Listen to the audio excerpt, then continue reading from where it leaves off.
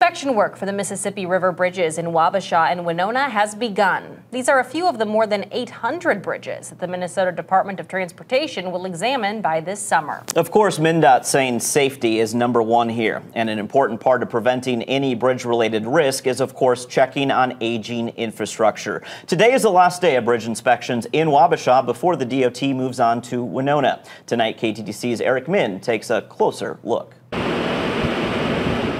These MnDOT engineers are on a mission. They're inspecting over 800 bridges this summer To complete an annual maintenance routine. It just kind of helps give them a status check and also make sure that everything's safe.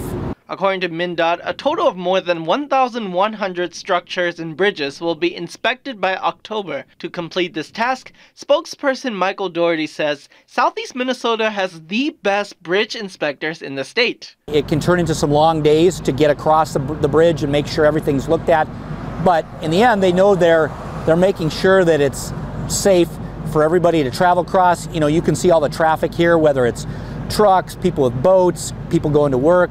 To get the best view of what's underneath bridges, workers use a snooper truck. For them to check the bridge's wear and tear, Doherty says the public's cooperation is needed for everyone's safety. Obviously the workers, they're in a vulnerable position doing the inspection, so they really rely on motorists staying attentive, keeping us safe.